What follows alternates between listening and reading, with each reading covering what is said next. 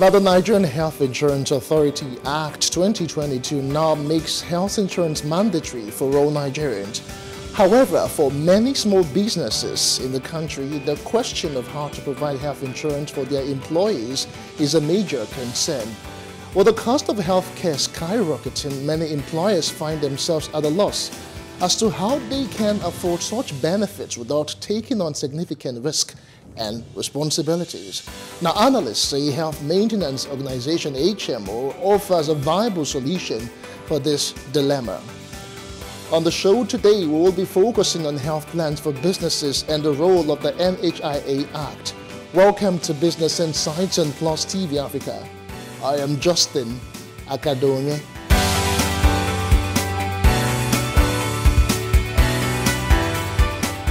First off, the Lagos State government says the proposed fourth mainland bridge will make room for expansion, curb gridlock, and bring development to neighboring states. The special advisor on works and infrastructure to the governor, Aramide Adeoye, said this at a stakeholders meeting with some boundary communities in Lagos and Ogun State. Details in this package. This meeting, which is the 15th edition, took place in Isheri Estate, Ogun State. It is in continuation of the Environmental and Social Impact Assessment EIA on areas where the proposed fourth mainland bridge transverses. The Special Advisor on Works and Infrastructure, Aramide Adeoye, who was represented by the Project Director in the Ministry, Tokumbo Ajanaku, told the stakeholders that government is committed to the State Transportation Master Plan. He urged them to take ownership of the proposed project from commencement to completion. The Lagos infrastructure project consisted of 5 projects: the Etiosa-Lekki-Ekpe Expressway, the regional road, the coastal road, the southern bypass, and the 5th one and the largest, the Lagos Fourth Mainland Bridge. Since 2001, the Lagos State government has initiated the process for the delivery of these projects. Responding to questions from stakeholders, Adeoye highlighted the technical details of the alignment on the corridor and listed numerous benefits of the proposed bridge. As of today, we have an all-inclusive 120-meter right-of-way in cross-section, but there are some areas, like the toll areas, which is what Engineer Afolabi Oladuni explained, that at the toll areas, it will be expanded. Adebola Oyedeji is the Financial Secretary, Isheri Community. Like other stakeholders, he is concerned about the environmental impact of the project. With regards to Fourth Mainland Bridge, I didn't hear anything about Speedway rail system. Is that going to be part of it? And if it's not part of it, I appeal to the government. It's something we need to consider. For people to believe more on what the outlook, what we want to see actually, that those georeference map they've been able to do, they should translate to a 3D picture where we see the drone view of what from where we are the starting point, the ending point, and all the axes. Afolabi Oladuni is the project consultant. He assured that the people who are the ultimate end users will be carried along through a transparent process. Love Ikuku Oyedoku, Plus TV News.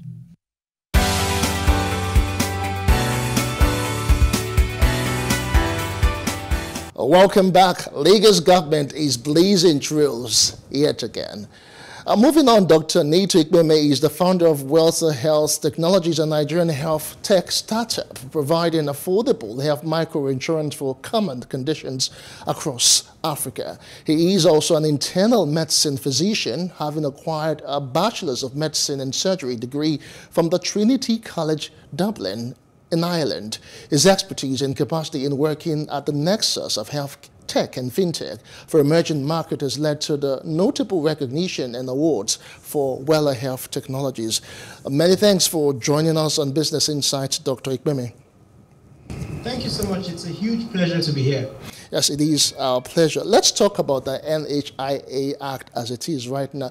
A whole lot of people have described it as a welcome development. We used to have the NSITF before now, but it's been replaced with the NHIA. Would you really say it has brought some sort of succor and goodwill for Nigerian workers? Absolutely. So the advent of the new NHIA, which replaces the NHIS, so the scheme has been replaced for an authority, means now that generally we have better access to great health insurance options. Prior to now, there wasn't really mandated health insurance across the board, but with this new act, it means that every Nigerian must have health insurance. The other advantage is that we're now able to get plans from our state health insurance schemes that gives us better access at really affordable rates. All right. It's a good thing that the federal government has actually made it mandatory for all Nigerian workers to actually be placed on some sort of insurance platform, so that would, as much as possible, reduce out-of-pocket payment when it comes to providing healthcare in Nigeria. But then again, I would want to start by this way. We're talking about health insurance for businesses. Most employers might see it as an additional cost. Like, for instance, I just have a small business and I have a capacity of about 10 workers working for me. Why should I even be choosing or getting health insurance for my employees? Yeah, that's a great question. So beyond the fact that it is mandated by the Act, there are actual productivity benefits for employers that provide healthcare packages for their staff. Imagine if you've got employees that are unwell and they have to worry about running from hospital to hospital, worry about the cost. In many instances, actually, companies have to borrow their staff or give them advances on their salaries just so their staff can cater for those healthcare expenditures that are not planned for. And so, in actual fact, it is not a cost, it is an investment in improving the productivity of the staff when companies provide healthcare benefits for their employees. So it's actually a win-win. The staff is happier, the company gets more productivity, and of course the government is able to ensure that everybody that is working has access to healthcare. So it's a win-win for all. Okay, let me just take it one step further and try to understand the NHIA, what it actually stipulates and entails. Does the Act have stipulated or different categories of maybe provisions for maybe small businesses, for maybe MNCs, or just how does it really work? Yeah, so that's a great question. So the NHIA is currently the guidelines for its operationalization are actually being drawn up. So some specifics are not yet clear. But what we do know is that if you have staff of, I think it's around 5 people at least, you do have to provide them with a health plan. Now, each state has a state health insurance scheme, and each state will publish, the cost for those schemes and the benefit package. Several states already have them. If you're in Lagos, there is a Lagos State Health Plan. If you're in Abuja, the FCT has a health plan as well. Those plans are actually not that expensive. You can get a plan for a single individual for somewhere around 20 to 25,000 naira. There's other HMO plans as well that are actually fairly affordable. Ourselves at Wella Health, we sell health plans that start at just 600 to 700 naira a month. So it's not as exorbitant as people like to think it is. It is very affordable. And once you sign on for them, the companies are able to onboard you and provide you with a benefit that is commensurate with the amounts that you pay. All right, well said, Dr. Ikpeme. I'll still stay on the small business that has just about 5 to 10 employees, in their employ. But what do they really need to know? This NHIA fine, we've established that. For instance, the company or the business is so small, they don't really have like an organized structure. They don't have like a human resources department. And what would you say, or what would you advise them to do? What is the step-by-step approach? I mean, they want to do what the law says, but they're not well structured. What should they be looking at, really? Yeah, so again, good question. It's important, of course, as a small business, you do meet the requirements, that the law has, that you're duly registered, you're paying your taxes, those types of, basic requirements. I think it's important. because it means that, of course, you can also draw on benefits from the government. Now, when you have those things, done, the next thing from a health insurance point of view would be, one, you could approach your state health insurance scheme. It's easy to find it, so just go online and, search for your state and put health insurance scheme. Lots of states have them now. If you're not able to do that, you can reach out to any health maintenance organization. They can provide you with a plan, or they can actually also, connect you with your state health insurance scheme. And if all that isn't successful, you can reach out to the actual, authority, the NHIA. They have a website, they have phone numbers, and they've got state offices who can connect you directly to, either health maintenance organizations or the state health insurance scheme. You can reach out to, private entities like ourselves who manage, healthcare plans on behalf of states and HMOs, online, via, the web, via voice, etc. So there's a lot of opportunities that businesses can, reach out to find out about these plans and sign up. All right, so just how affordable, let's talk about financial and cost implication of all of this. It looks also laudable and very, juicy, as it were. But how affordable is it, and what are the cost implications on the businesses? So as much as they want their staff to be well motivated and to be sure that their health is being taken care of, how do they ensure that at least they are still meeting their bottom line and they're not actually running at a loss, so to speak? Absolutely. And that conversation about cost cannot be had outside of the benefits. And so if we look at just what you spend on the healthcare plans or the health insurance schemes alone, one might seem or might feel discouraged. But if you look at it holistically and look at the productivity gains, look at the benefits, look at your staff satisfaction, when you look at those things, you realize actually it's a small price to pay. That if you were to give that extra healthcare payments directly to your staff, you will not get the same type of satisfaction if you use it instead on a healthcare benefit. Now, having said that, from a cost point of view, plans start at just around 700 naira a month. Plans like ours provide you basic access. For did you say 700 naira? Just how much did you say? Yes, you can start from around 700 naira a month for a basic plan, and this extends up to more extensive plans that can go up to say hundreds of thousands of naira. Okay, so Dr. Ikpeme, let me just take it just step by step. When you say 700 naira plan, is it per employee or just at the ceiling of all together? Yeah, no, so per employee per month, it can start around that. So like I said, there are a variety of options, a variety of choices, and it behoves the business owners and managers to investigate what the options are and look at what their budget can take and realize that actually there are plans that are very budget friendly and affordable. Okay, fine. In this discussion in passing, you mentioned the health maintenance organization, the HMOs. So we've talked about the cost implication. We've talked about the benefits to employees. Now, we want to take it one step further as a business. How do you choose the right HMO services for your business? Because there are an array of them spread across Nigeria. And how would you as a business ensure that the right HMO is what you are going for? Absolutely. Again, great question. And a lot of people approach us with this question. I would say to consider three factors. One is the price. Are they offering plans at the price points that you can afford and that you like? Second is the benefits. For the price points that you're comfortable with, is the benefit package what you would like and what your staff would want to key into? And then thirdly is the quality of the service. So when you're being sold to, when you experience the service, how do you feel? How are you taken? So a combination of these three really can help you to then decide what is the best option.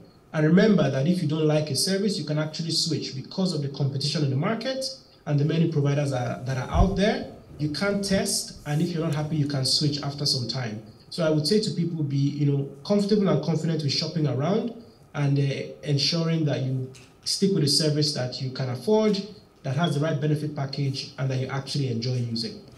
I also want to stay with the health maintenance organization, and because I don't know how proven if it's been proven really, because most times we hear that drugs from HMOs or health insurance, packages are usually substandard. They're not actually qualitative. How true is this? So that is not true at all. I will say that straight. It isn't true at all. So we work with, a lot of health maintenance organizations to manage their drug benefit schemes. And I can tell you that we go through a process of vetting and ensuring that the medications that are given in those schemes are the right medications. Now, there is a thing in the pharmaceutical space where you have two types of medications. You have what are called branded medications, and you have what are called generic medications.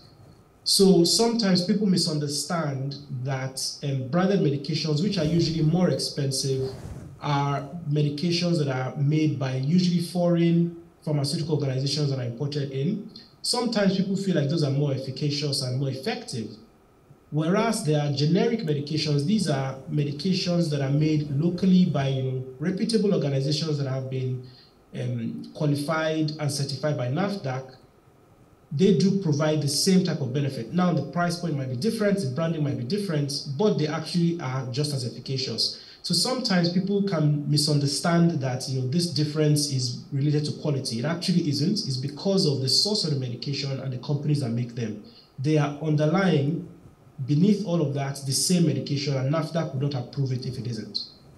All right, it's still Business Insight on Plus TV Africa. We still have Dr. Neto Ikpeme with us talking about the NHIA and, of course, what businesses need to know. We'll take a very quick break and we'll be right back with more. To join us again.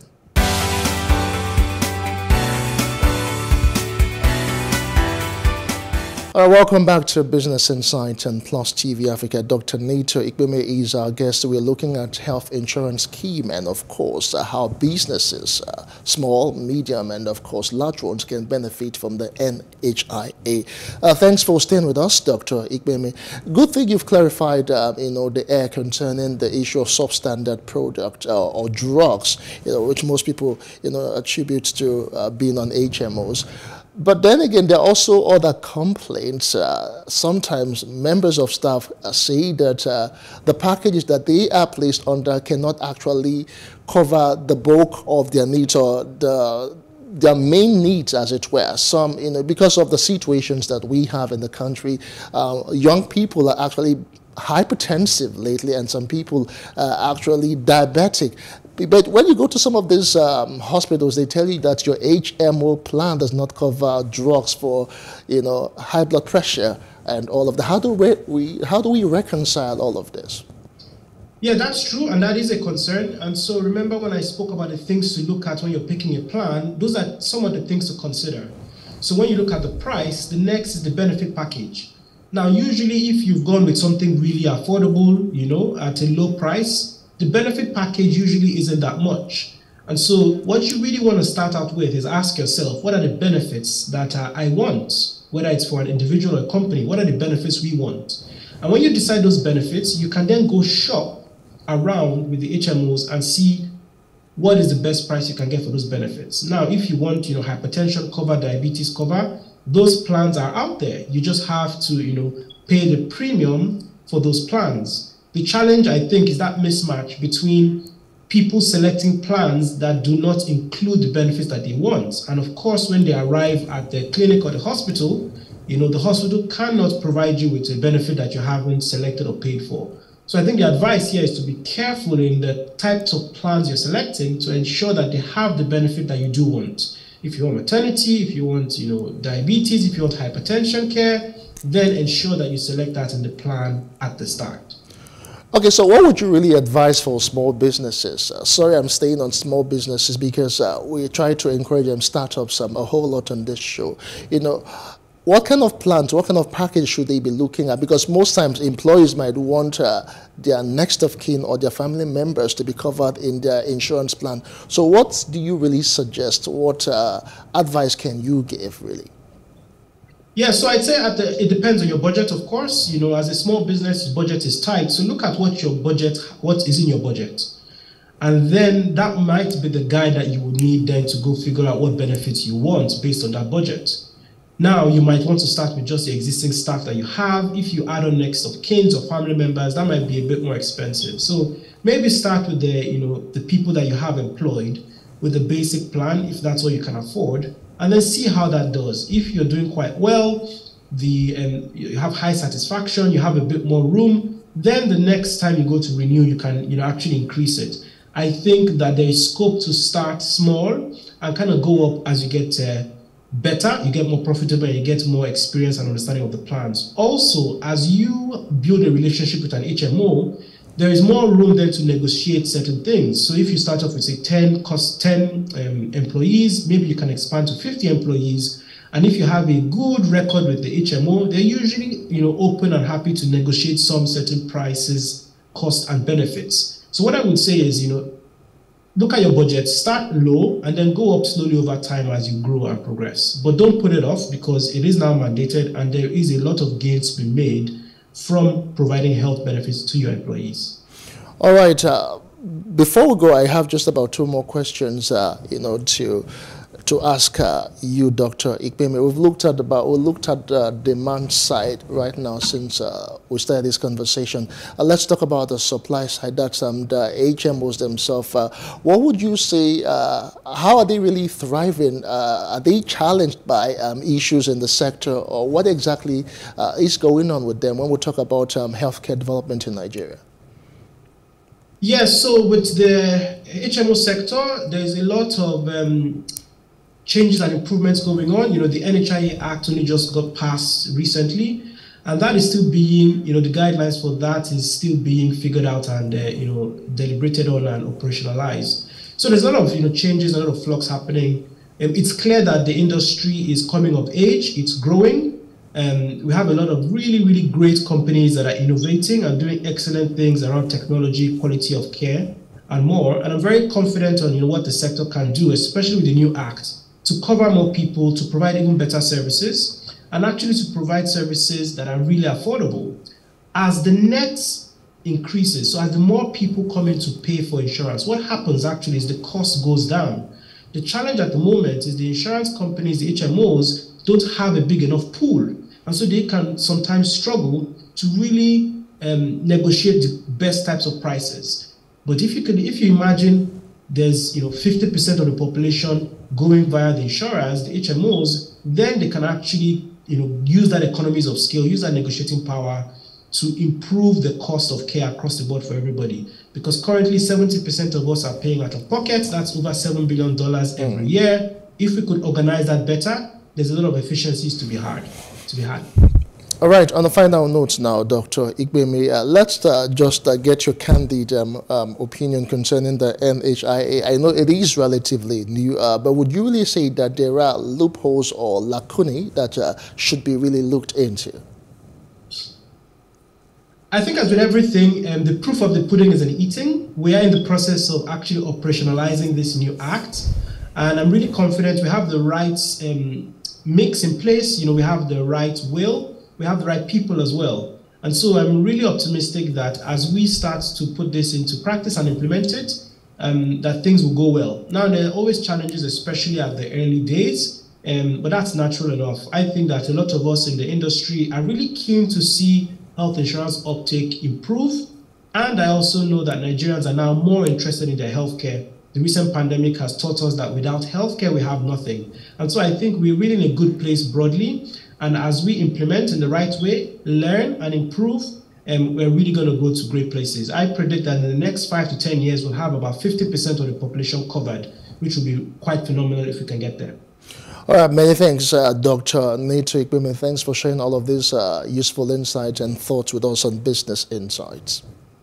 Thank you so much. My pleasure. It is indeed a pleasure. Dr. Neto Ikpeme is founder of Well Health Technology, and he manages a health tech startup.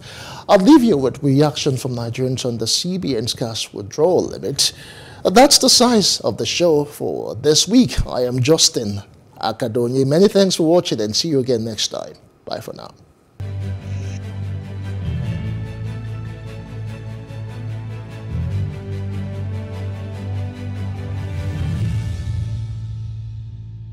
Currency policy by CBN is something I find quite funny. The very first time I saw that thing, I was like, these people they are trying to manipulate and